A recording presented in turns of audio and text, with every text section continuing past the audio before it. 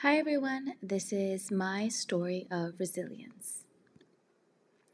My English name, Angela, means the messenger of God, derived from the Greek word angelo. And my Korean name is my middle name, Mira, which means beauty. I think it also means to look in Spanish, the verb mirar. My mom gave me my name Angela because to her it sounded a lot like angel, so she really liked that. And at the time, it was very popular for Korean families to put their Korean name in the middle and to give them an American English name so they can kind of blend in. This is my family tree. My mom's side is on the right and my dad's side is on the left. My mom's side, my grandmother was actually born and raised in Japan. She didn't know. And during the bombings, they ran away back to Korea. And I'll be sharing a little bit more in detail about my grandmother's story in the next recording. And my dad's side, they're actually from North Korea. And apparently my grandfather was a great swimmer, and he swam his whole family over the river on his back. And my grandfather also taught my dad how to swim, so my dad's a very strong swimmer. My mom and my grandmother and our family story is actually very, very interesting, very dark, very intense. And it really did make me question what happened along the way. And I think this also is the same story for a lot of Korean American families that I know, where a lot of the parents have immigrated to America thinking and having high hopes. But something happens along the way where they lose sight and just a lot of trauma builds up.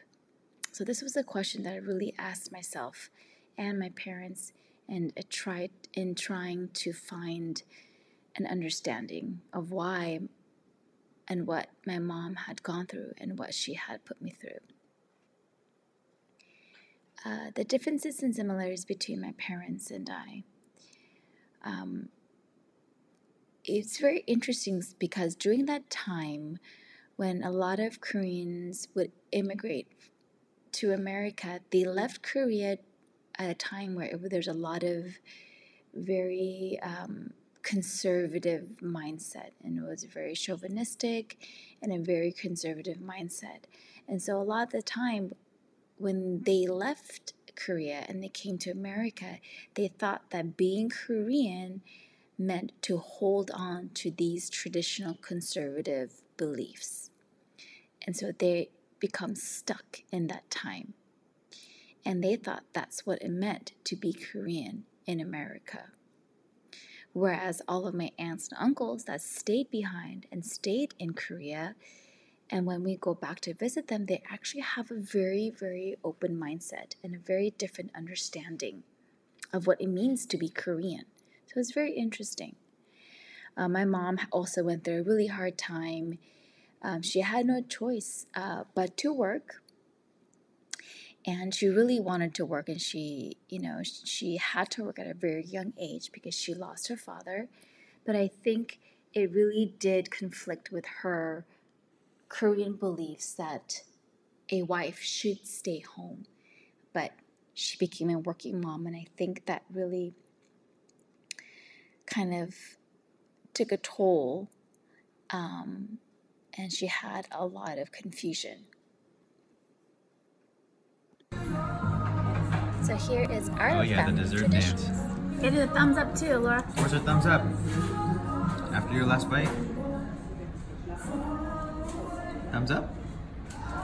So that's my daughter Elora, my firstborn, and it's our family kind of tradition. Whenever we eat something really delicious, we kind of do a dance. And I guess it kind of started with me, dance. but Give it a we've thumbs up been too, Laura. carrying Where's your on thumbs that up? tradition After your last bite? our 3 kids. Also in the top Thumbs up? top 3 pictures on your right, in Korea at that back in the day in Korea, when your child reached the age of 1, it was very rare because a lot of children were dying. Oh yeah, the dessert dance. Give it a thumbs up too, Laura. And so whenever your child turned 1, after your last you would bite, have a huge party, a huge feast, and you would invite everyone. And we call it the 돌잔치 means first birthday. So on the far right corner you see wine. Oh my gosh. And where they stack up, kind of more of a Buddhist or the dessert dance. Where they stack up Give it a thumbs up too, Laura. What's your thumbs up? There you have after my your last bite, Laura at her first birthday, and also they do something called a 돌잡이, which means you lay out these different objects, which means which have different meanings, and you do make bets on what the baby will grab. And for my first one, my daughter the dessert grabbed dance. a bow and Give it a arrow, thumbs up too, Laura. What's your thumbs I up? believe was the first time seeing After your last bite, but apparently it means a fighter. thumbs up. And every year for the new year, we dress our kids up in Korean traditional clothes called hanbok. Oh You my can see the god. other 2 kids on the left. And on the bottom right the dessert dance. Give it a thumbs up too, Laura. my What's your first thumbs up? daughter's name, Oh After your last bite, And Jin, and the last part of her name Thumbs is up? a tradition that's passed on from my husband's side, the dad's side of the family. So we have to follow that, and so all of my Oh children my have gosh. Jin in the name. And also the because dessert our dance. Korean language Give was it a thumbs up derived too, Laura. what's your thumbs up? Chinese and Japanese, After your last we bite? also write in Chinese Thumbs up? calligraphy. And in the middle is my cousin's husband. So this is our tradition of where Thrusting her hips. we always, every single year for Christmas, our Oh whole my family gets gosh. together. We get together many times, but for Christmas we have just our cousins party, the dessert dance. where Give it a thumbs it's up our too, kind Laura. of way What's your of thumbs up? breaking the old After Korean your last bite? traditions and having our own party. And we have Thumbs up? this white elephant party. And among the gifts, someone always sneaks in these Thrusting her hips. fugglers. And Oh my god. I got that gift one year when I first got introduced to our family. the I got dessert the dance. gift, and I Give hated it a thumbs up so too, Laura. bad. What's your thumbs up? And then because After of your my last bite? reaction, it just kind of became a thing. So every year, these Thumbs up? fugglers, or these like fuggler dolls, come back into our white elephant gift exchange. And the story of my family in America and how my family contributed to America. And again, our story is very dark and very long. But I really truly believe that even though we lost everything, that it's our endurance and how we overcame our traumas and just life in general happening. I believe that's a great testimony, but also I hope that it encourages others that they too can overcome things. And above is a picture of footsteps, and I took that picture in Korea. Being bicultural, I think one of the greatest things is that you are able to have a little bit of taste and a little bit of understanding of what of the Korean culture and the American culture. But the downside is that I feel that because I am not full Korean and because I am not full American, I am kind of caught in the middle where I feel like I'm not fully accepted by Koreans, but I'm also not fully accepted by Americans who've been in America for generations and generations. We have a very different mindset, and because my parents are immigrants, it's a very different background and upbringing, so I feel like I can't fully connect to both sides. However, on the bright side is I'm able to have a taste of culture, and I'm very lucky for that.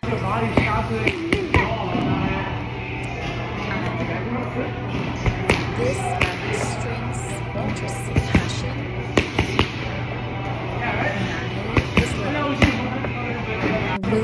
boxing and taekwondo, but my parents wasn't able to because I was a girl. And so when I went to college, there was a time where I could really break out and learn everything. So I did. I took judo, I took either boxing or taekwondo. At one point, young adulthood, I got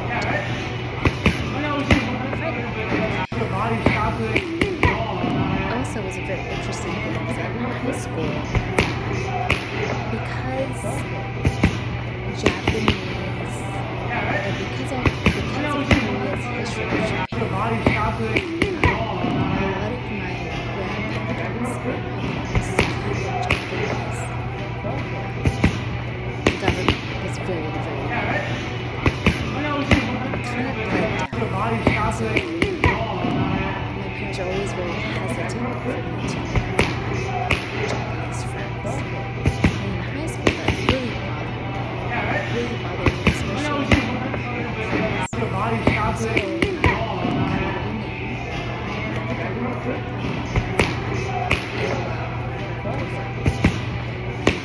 a username was which means I'm actually got a lot of heat for it. I got a lot of heat from my high school friends saying, why are you saying that? And it was just my way of saying, it is not our generation. It is not our generation where the Korean War happened. It is not our generation in Japan. So it's kind of